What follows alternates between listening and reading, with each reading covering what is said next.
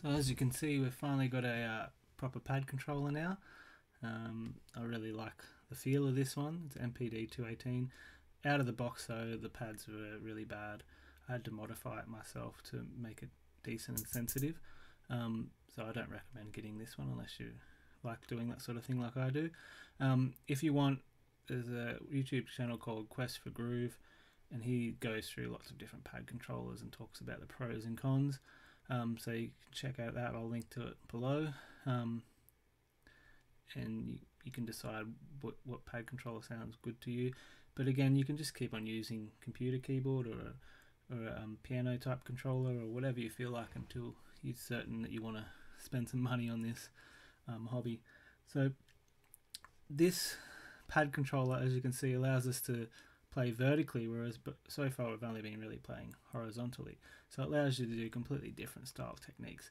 So I'm going to introduce you to the Quest for Groove type technique. I'm sure he got it from someone else too, but that's where he kicks down here, snares there, hi-hat there, and he normally has an open hi-hat there, snare and kick there too, but I've just copied the same onto both, just to keep it very simple for our purposes right now. So obviously you can play your basic beat on it. It's a bit boring though.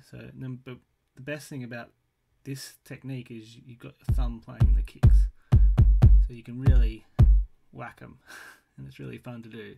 So you can.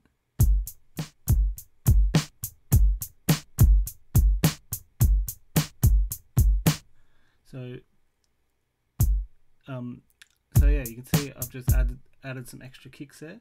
So that was, I don't actually know what I did then. That was actually a kick on the 2 end, I think. So 1 and 2, 1. So yeah, it was kick on the 2 end and a kick on the 3 end. 1 and 2. Yeah, so kick on the 2 end and a kick on the end of 2 and a kick on the end of 3. As I said, I didn't plan to do that, obviously. I didn't think about it too much. I just felt it and it felt good. So you can, if you like, you can count these things out and you can practice like that. But I normally just like to come up with whatever I come up with and then figure out what it is afterwards if I want to. So one thing Quest for Groove got, Rob his name is likes to do is alternate. So you can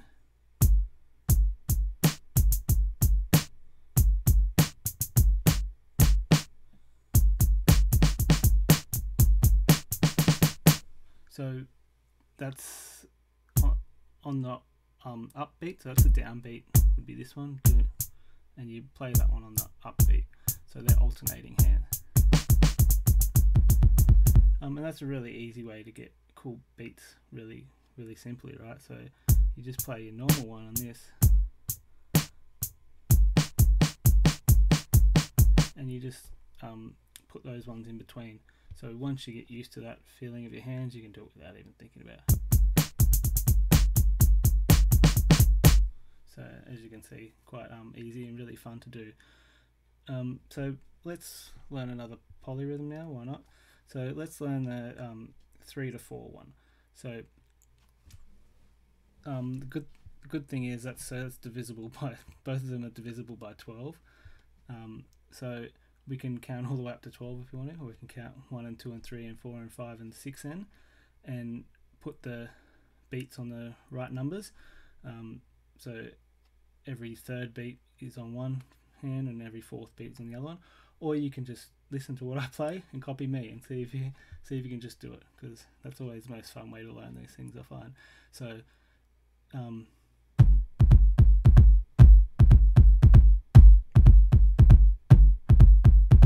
So that is the 3 to 4 polyrhythm, and if you could just start bashing that out, that's great. You can see it goes 1 and then do-do, and then 1 by itself and then do-do.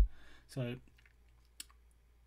you got 1 and then a gap, 2 close together, 1, 2 close together. And that's my style of learning, is I like to figure it out and then just play it without thinking about it. So make everything fairly autonomous. Cool, that'll do it for this lesson. Actually, I wanted to show you one more thing.